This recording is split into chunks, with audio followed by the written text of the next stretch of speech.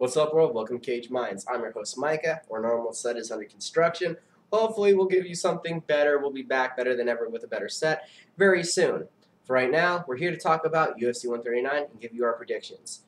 There's 12 fights on this card, 3 great ones at the top of the main card. We're going to give you our little prediction on all of them. We'll get right to it. The first fight, Shamar Bailey, who is 12-4, is going to take on Danny Last Call Castillo, who's 11-4. Bailey fights out of Indianapolis, an alumni of the Ultimate Fighter.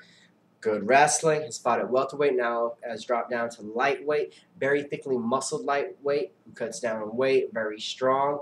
Good grappler. Castillo, member Team Alpha Male. Another very good grappler. Both men, they know they need to improve their stand-up. When two good grapplers usually go head-to-head, we end up seeing a brawl, a striking battle, because neither one can really break down the base of the other man to achieve the takedown. Bailey's very good at doing takedowns. I wouldn't be surprised to see him try to do some of the steel rounds. Shamar Bailey is going to have a 2 to 3 inch reach advantage in this fight. He needs to, from the moment his last fight, a loss to Evan Dunham that was primarily striking, he's going to be back in the gym and working on that jab. He has to be ready to use it, keeping that distance, keeping his range. Don't let Castillo turn this into a complete brawl, and he also has very good power in his left hand. Castillo himself had demonstrated improved striking against Jacob Volkman, then Volkman out-grappled him. I think that we're going to see a primarily striking battle with Bailey stealing takedowns to steal rounds and winning unanimous decisions. I got Shamar Bailey, unanimous decision. Next fight, Matt the Immortal Brown, who's 14-10, is going to take on Seth the Polish Pistola Basinski, who's 14-6. Matt Brown, 6 foot tall. Basinski, 6'3". Brown, though, will enjoy a 3-inch reach advantage. Basinski is going to be the physically bigger man, the stronger man, the more muscular man. He needs to turn this into a brawl. Immortal Brown would love nothing more than to keep this as a technical Muay Thai kickboxing matchup, keep his distance, and be able to land strikes and just take his man out of it. Basinski needs to come in, be aggressive, land his takedowns, use ground and pound. I think he's going to be able to hurt Brown, out-muscle Brown, take Brown to the ground, and I'm calling a second-round armbar for Seth Basinski. So we're taking Seth Basinski with a second-round armbar, a little bit of an underdog over the veteran Matt the Immortal Brown. Next fight, we're talking about Miguel Angel Torres, 38-4, versus the 6-2 Nick Pace. Miguel Angel Torres, remember, former WC bantamweight champion, trying to get back to that level. It was my opinion that he didn't look that bad in this last outing. We know that he lost back-to-back contests versus Brian Bowles and Joseph Benavidez. I don't think that he really looked that bad against Demetrius Johnson. He landed a ton of strikes off his back. Judges see things how they want. I don't believe that the guy that just lands takedowns and does nothing was more effective than the guy that was striking the whole time. That being said, Torres has found holes in his game and has went to drastically try to improve them, training with the Black Zillions, training with the TriStar Gem.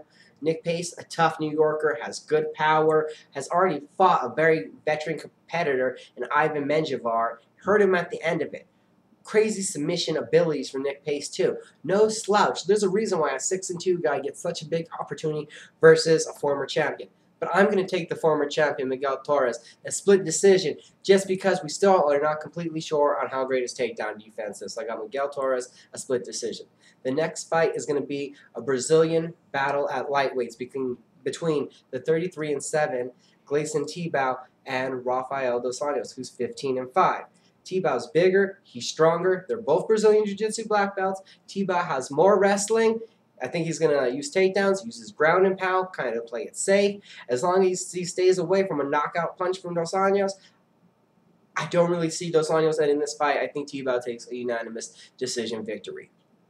Next fight is Filthy Tom Lawler, who has a 7-3 record, taking on the All-American Chris Weidman, who's 6-0. Weidman is my pick to one day be the successor of Anderson Silva in the middleweight division. Very high regard for his grappling capabilities. As long as he avoids the power from Tom Lawler, I see Weidman winning this one. He has more crisper boxing. We saw what he did against tough veteran Alexio Sakara. I think he's going to make it 3-0 in the UFC. He may even pull out a submission. Lawler himself, a good wrestler, very well versed. I don't think he's going to by any means be a walk through the park, but I do undoubtedly see Weidman with a unanimous decision victory if he doesn't pull out the submission. I don't see Lawler being knocked out. Now we're going to get to the spike fights. That was all of our Facebook prelims. This last fight was added just a week ago, and it's Michael Mayday McDonald, who's 13-1, taking on Alex Soto, who's 6-0-1. Michael McDonald, we've seen him twice already in the octagon. Great prospect for a youngster, good hands, good wrestling, good all-around mixed martial art abilities. Alex Soto, a Mexican who came to America, ended up being in the Army, now became a mixed martial artist. His 6-0 primarily throughout the Mexican mixed martial arts circuit. I think now, I just like McDonald too much. I don't think he's going to fall for the ground and pound or be dominated and controlled by Soto. Soto may win this fight off of doing ground and pound, top control, but McDonald's too slick on the ground, and I think he has too much power in his hands. I see him taking this one with a second round TKO. I just haven't seen enough of Soto to believe in his stand-up. I know he has a very good ground game, but it's getting there that worries me for him. Our other spike fight is Darth Ryan Bader, who's 12-2, taking on Jason the Hitman Brills, who's 18-4-1. Both guys have great, outstanding amateur wrestling backgrounds, so we're going to see a brawling fight. Well, more like a boxing fight. Both of these guys really love boxing, just mixing it up with the hands. If one of them was to add more kicks or more knees, that would give one or the other a defined advantage in the stand-up, but neither one has demonstrated that really in their repertoire. I would say that Bader wins this fight off of more combinations and more power. Brills wins this fight if he drags it to the ground and is able to achieve a guillotine. Bader should win this fight. I got him winning it by a third-round knockout. I think he's going to catch Brills, hit him, hurt him, get on top of him, and pound him out. He can't play the submission game. He's lost 2 straight via the submission. Brills has good submissions. Bader wins this fight boxing, wrestling, boxing to wrestling. Brills wins this fight if it's boxing, wrestling, jiu-jitsu. Got Darth Bader, though, taking this one up in a third-round TKO. Next fight now is Stephan Bonnar, the American Psycho, who's 13-7, versus Kyle Kingsbury, who's 11-2. Love the fights that Stephan Bonnar puts on. We'll definitely be cheering for him in this fight. I just don't know if he'll have the physical strength to stop Kyle Kingsbury from moving forward, imposing his will, achieving takedowns, using his vicious Muay Thai clinch that he demonstrated versus Fabio Maldonado. He needs to remember, though, to keep his ribs closed, keep his elbows down, watch out for those body punches. I just don't know if Bonnar will be able to finish him. I think by the end of this, we're going to see a 29-28 unanimous decision victory for Kingsbury, as the two will primarily strike, and if there's any waywardness in that striking game, Kingsbury is going to be the more effective, stronger guy in the clinch going for the takedowns, probably winning that battle, and in succession winning the fight. Now a welterweight war. Martin the Hitman Catman, 17-5, will take on Rick the Horror Story, who is 13-4. Oh, and my bad. Catman is 17-3, not 17-5. Sorry. I think that we're going to see Catman have to use his Dutch kickboxing and be more attentive and more aggressive. He lacked aggression versus Jake Shields, got taken down. He lacked it versus Diego Sanchez. Diego Sanchez, pushing forward, won that fight. If Catman fights the exact same way, Story's going to win the fight the exact same way Diego did. Walking through shots, not scared of getting hit, landing a few of his own, achieving takedown, using pressure, ground and pound. That's the formula for Story. That's how he fights. Catman has to be able to stay on his bicycle, kick the legs, take out the core. I hope that we see a real war. I hope that it's a great fight that I'm predicting, but I still think Story and his offensive abilities are wrestling, his takedowns and his scrambling ability, it's going to be too much. Another 29-28 unanimous decision. I think we'll see Rick Story. Now we're up to what I feel is main event of the night, where we have Uriah Faber, the California Kid, who's 25-3, taking on Brian Bowles, who's 10-1. Both men former WEC champions. This fight has implications leading to a UFC bantamweight title fight. Dominic Cruz took the belt originally in the WEC from Brian Bowles and beat Uriah Faber on a pay-per-view event here in the UFC. What I see happening in this fight is I think that the other factors, the kicks that Faber uses, his scrambling ability, him pushing Bowles against the cage, this is going to be what wins him the fight. Brian Bowles, very tough chin. One loss in his career, and it was due to a broken hand TKO stoppage, where the doctor stepped in and stopped it. He hasn't been stopped. He doesn't have much weakness. Both guys have guillotines that could squish pumpkins. They're very strong in that hold, strong in that move. So shooting for takedowns may not be appropriate. I think we're going to see some more judo type of takedowns out of Faber. Respecting bulls. They both know each other. They're friends. They like each other, but it's going to be a war on the feet. Bowles has great knockout power and capability. He could finish Faber with a knockout. Faber has been knocked out before by Mike Brown. I'm going to put a bet on this fight also that we see two broken hands, at least one from each guy because they're both notorious for doing this. But I'm thinking Faber's going to take a 29-20 unanimous decision. I see a lot of these fights on this main card being very close. It's going to be like a 2-rounds-to-1 deal where that third round is going to be highly full of action. Now we get to the co-main event.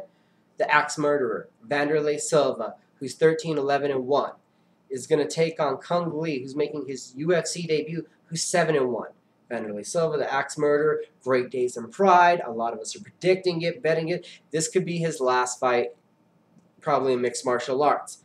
Kung Lee's been knocked out once, and he's knocked out people 6 times. Vanderlei Silva, over 20 career knockouts. Someone's going to sleep. Someone's going to sleep fast. We just don't know about Vanderlei's chin. I think Kung Lee with a head kick in the first round, about the 4-minute mark, take a first round knockout. Kung Lee, it's going to be a great fight for the time that it lasts. We just have not seen Vanderlei been able to be himself since he came over to the UFC. I don't think this fight works out any better for him. This takes us up to the main event of the night now.